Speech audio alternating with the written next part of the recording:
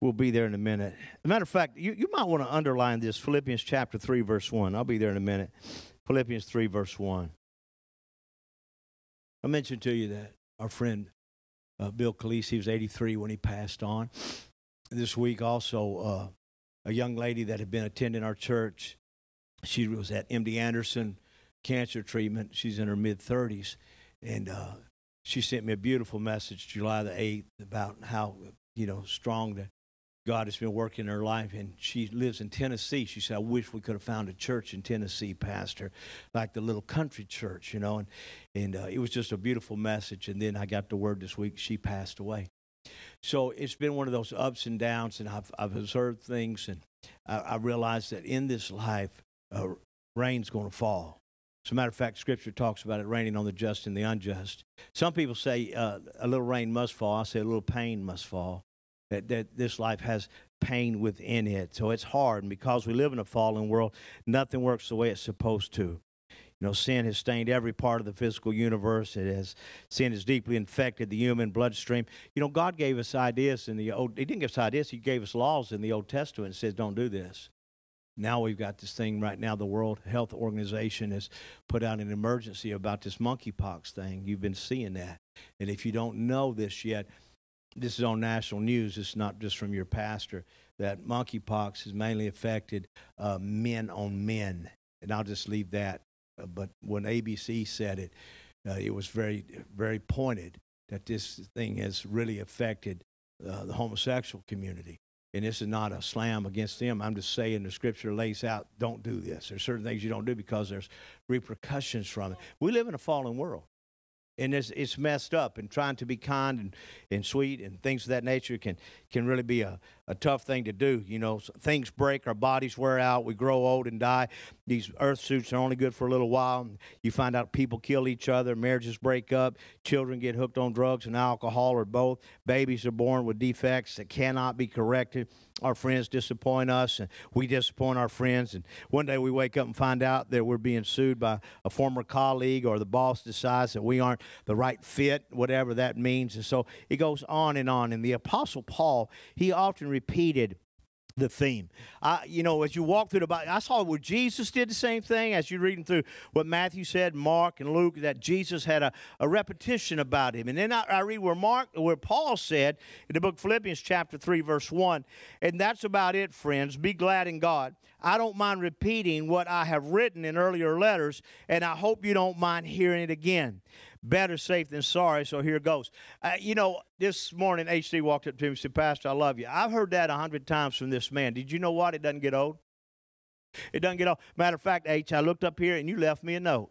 I saw this tithe envelope, and I opened it up, and it says, I love you, preacher. Amen. But I opened it up, and there was nothing in it, so put something in it and give it back to me later. Don't give me no. Show me. But there's something about repeating and saying it again and again. And I believe in my heart that serving Jesus is the best life. You can have life, but the best life comes from serving Him. And lest I be misunderstood, I hasten to say that this life that we've got is the best life there is, because it's the only true life. It's what He offered us. To know Jesus is to know God. To know God is to have eternal life. I want to repeat again what Bill Calise said before he passed. He told Twyla, he said, she asked him, are you ready? He said, I'm ready to go meet Jesus. Closed his eyes and left. Come on. To me, that's dying well. Can I get an amen? Yeah. Amen. Just learning how to die well. Mark chapter 10, verse 29. Jesus said, mark my words. No one who sacrifices house. We're talking about that which moves God.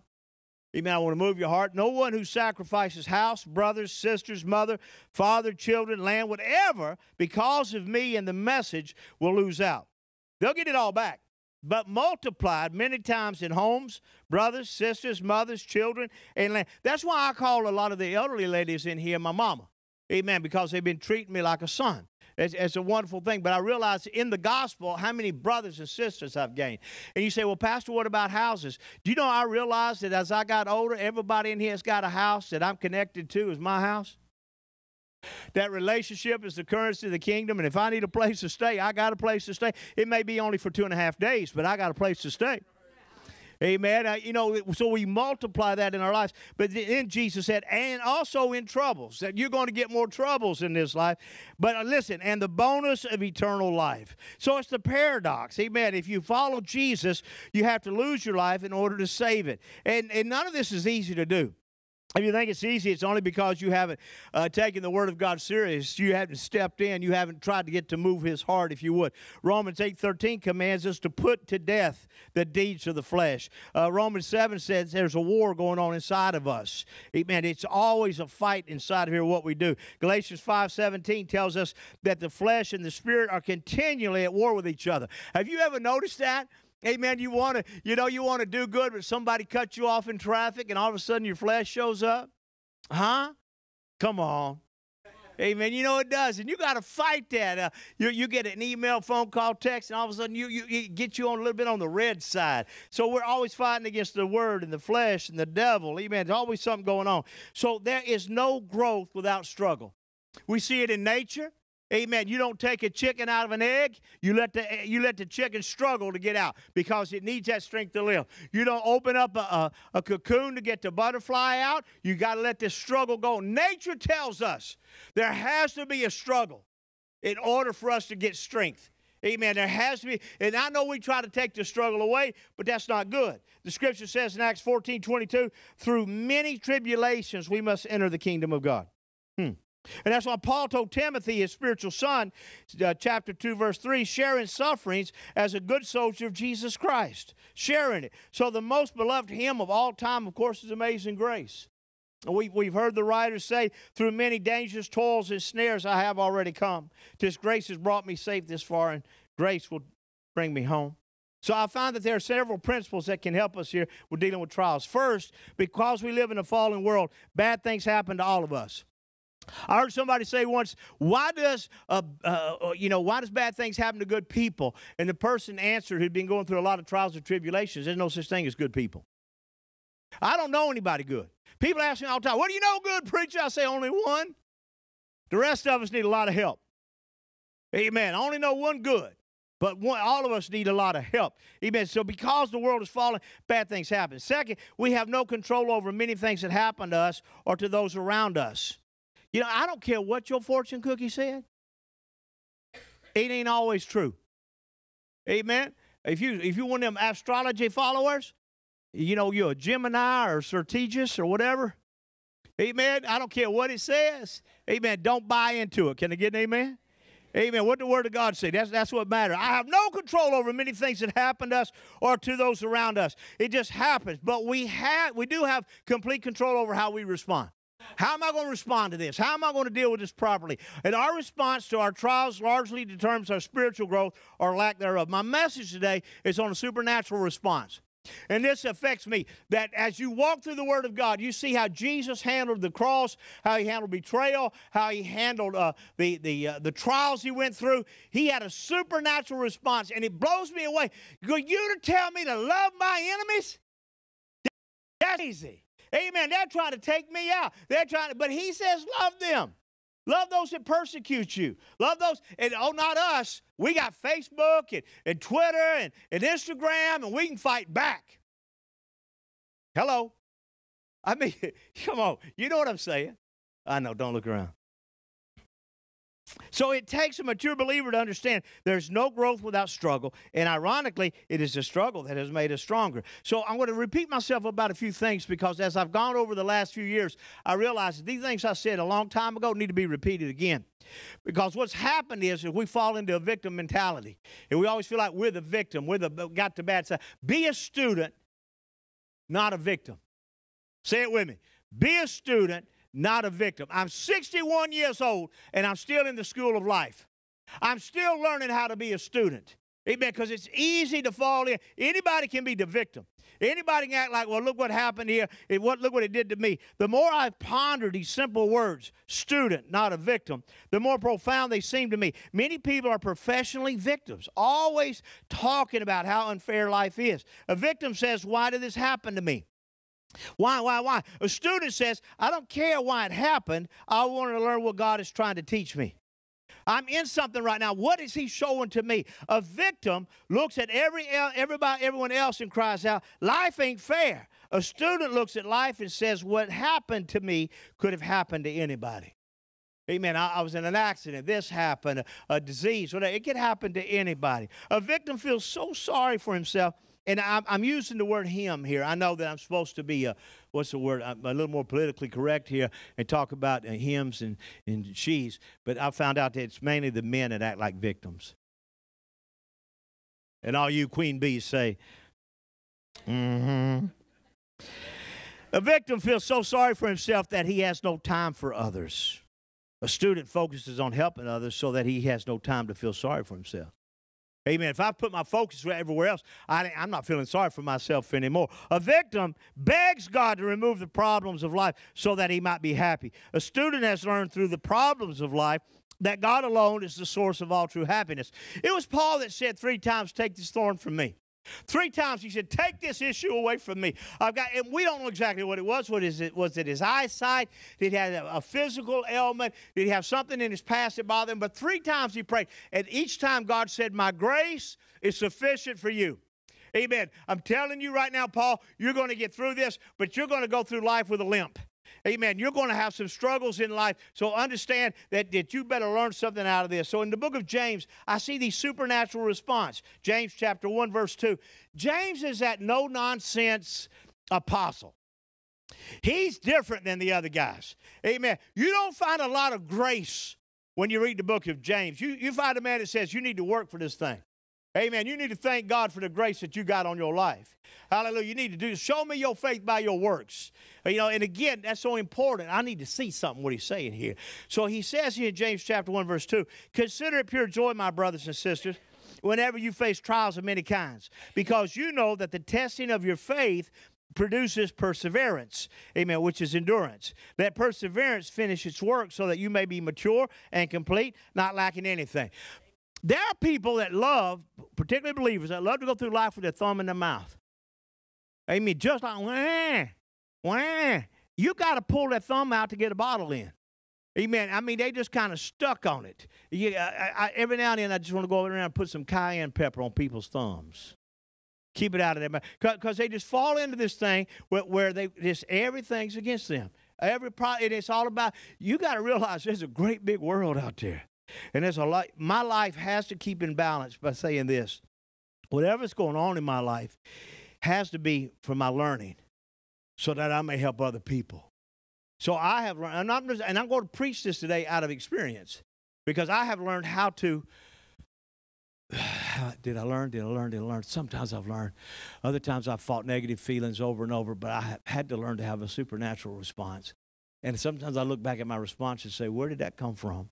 And I realized it was hanging out with Jesus. And when you hang out with Jesus, you change the way you think, talk, and act. Can I get an amen? Amen. Consider it pure joy.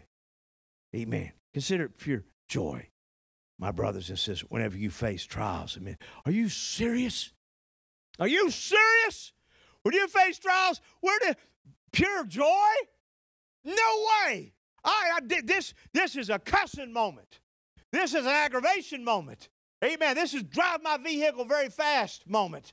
Amen. That's what you want to do. But he said, no, back up. Consider it pure joy. In other words, when you stumble into a problem, consider it pure joy, my brothers, whenever you face trials of many kinds. Well, James begins by reminding us that sooner or later, probably sooner, we will all face trials of various sorts. The word face there, consider it whenever you face trials. The word face has the idea of falling or stumbling over a problem. Amen. It just happened. I mean, just imagine yourself driving down the highway, not a problem in the world. Amen. You come up to a stop sign, and all of a sudden, bam, you get rear-ended. It just came out of nowhere. You go back and look, and he's back there on his phone looking at TikTok. Now we got a problem. Amen. Because what you did just caused my bumper to cave in. You did this thing, and now what have I got to do? I got to smile at you and count it pure.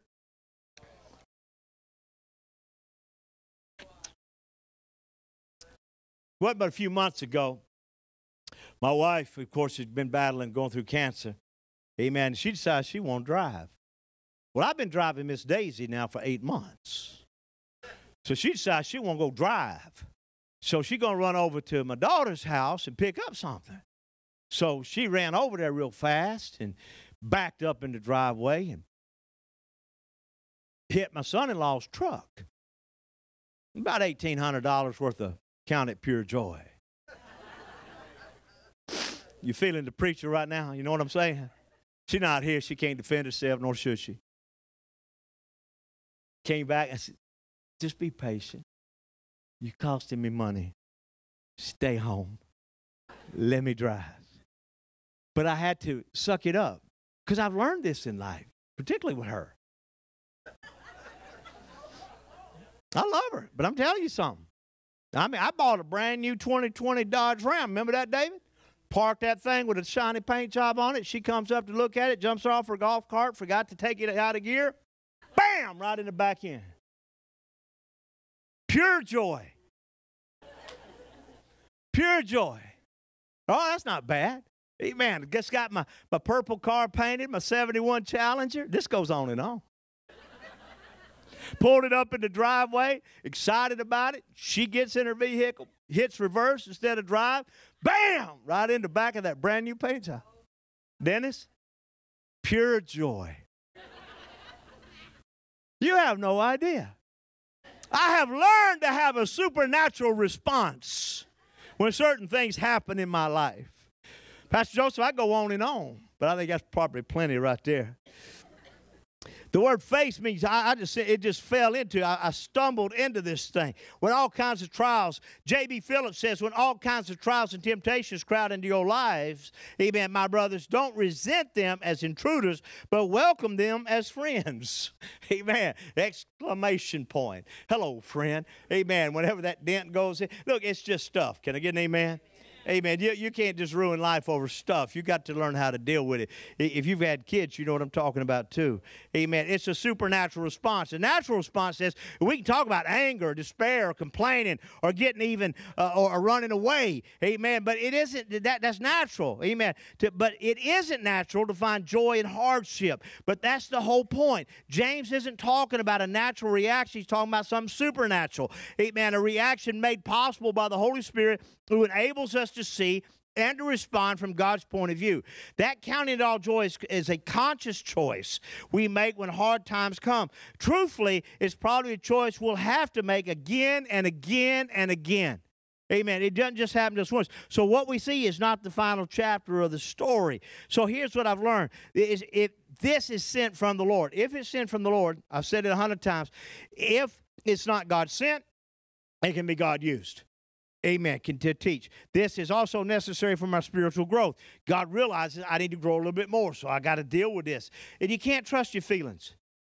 Listen, so many times our feelings lead us wrong. You won't feel joyful over some kid watching TikTok or your wife missing forward instead of reverse. And I can talk about my own kids too and stuff that they've done. And you can't trust your feelings here with this moment. It's likely to be filled with a whole lot of negative emotions. So don't judge your circumstances by your feelings.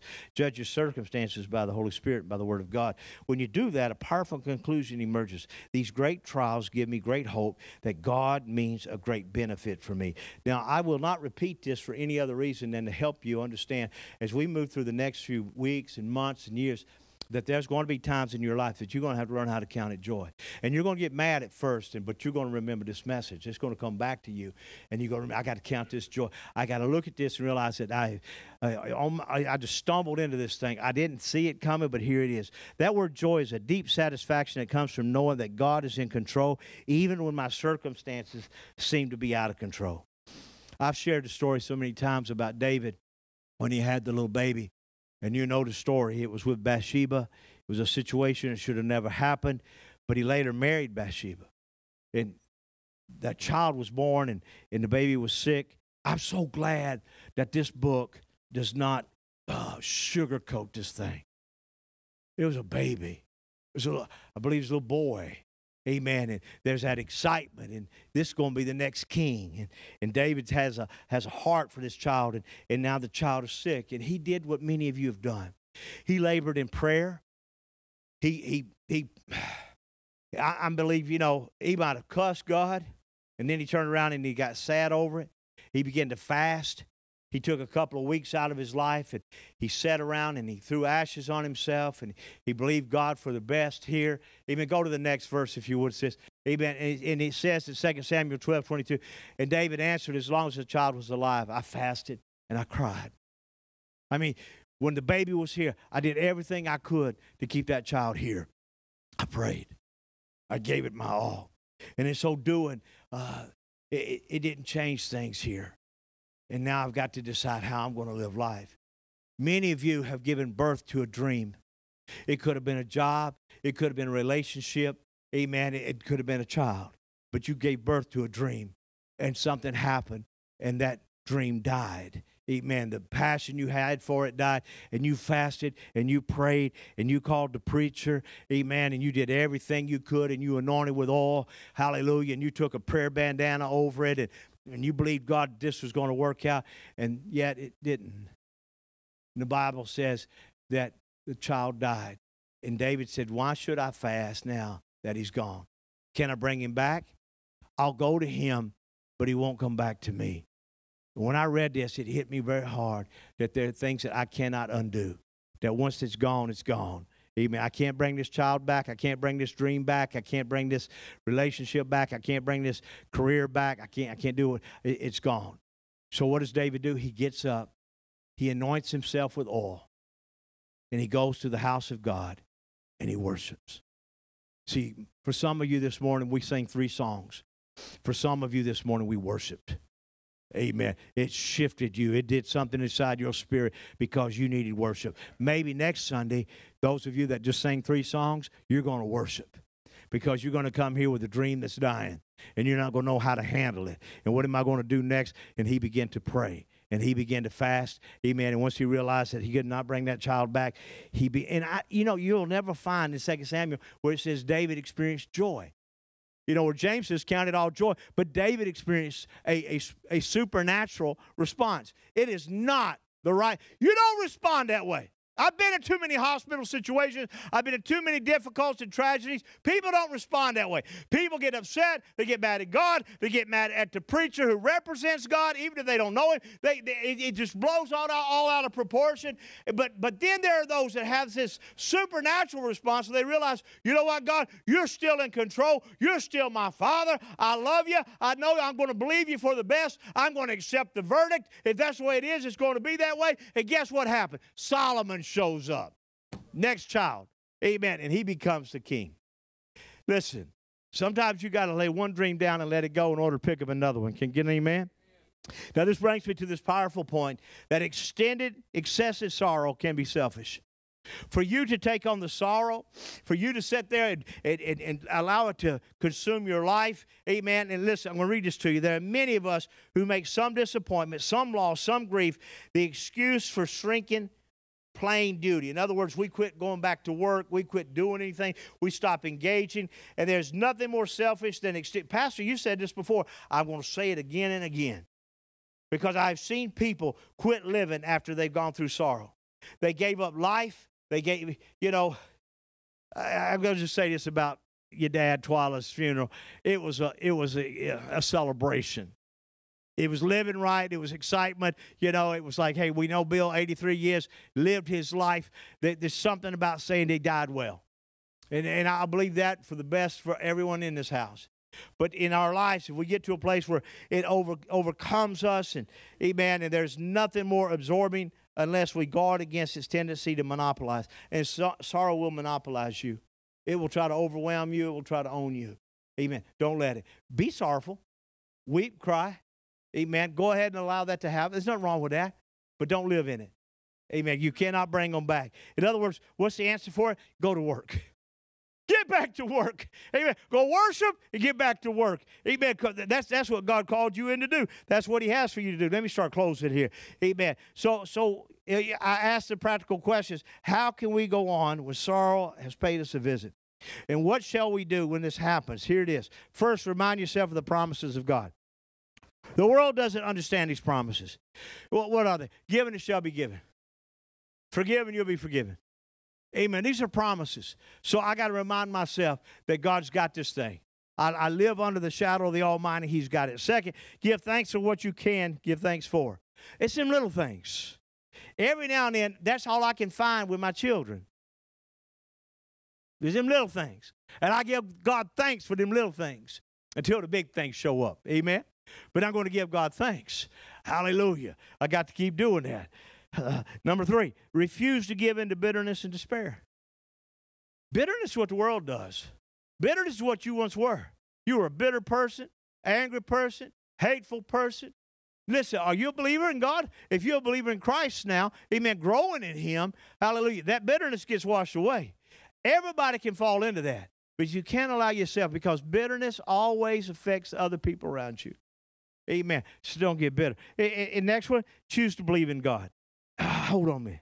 He's unseen. He's untouched.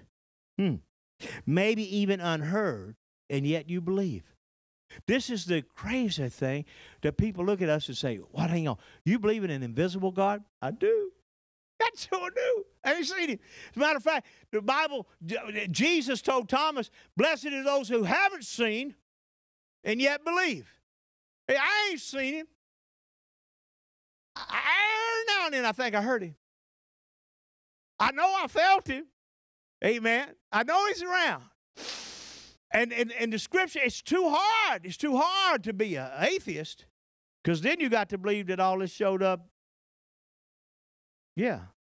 I ain't even going to go there again. But you know how I feel about it. Amen. Surely God did this. Amen. And then make up your mind to go on with life. I got to go on. How much life is waiting for you? There could be a Solomon up ahead. A new career. Health. And by the way, what I read to you in the beginning of this about food, I actually do not believe all that. So I have to be careful what I eat, but I do have a tendency to believe that meat is vegetables. We have a future. Mark 10:30, again, they'll get it all back. They'll get it all back. Whatever they give up for me, they get it all back. When I gave my life to Jesus, November the 10th, 1979, I just said, God, whatever. I just want to love you and serve you. I left my home, moved into an apartment, left there, went to college. I went to college driving a Toyota Corolla with sunrise. Now, with the thing on top that put stuff in, put stuff on. That's all I had. Gave it all up. I look back on life now since the early 80s and realize that everything I gave up, God's given back. Every vehicle I gave up, God gave back. Every bike. He says, whatever you give up for my sake, I'm going to give it back to you. Many times, brothers and sisters, mothers and children and land. But also you're going to have some trouble. But know this, you're going to get bonus in this life. And this is what David did. It's what we got to do. Grief is at times good and proper and healing. But after grief has done its work of healing and helping, then we must move on. I will go by churches and I see signs celebrating recovery. I love that. I have nothing against it. I don't have anything against Alcoholics Anonymous. But I do say this. After a while, you got to quit saying I'm an alcoholic. You got to start saying I'm delivered.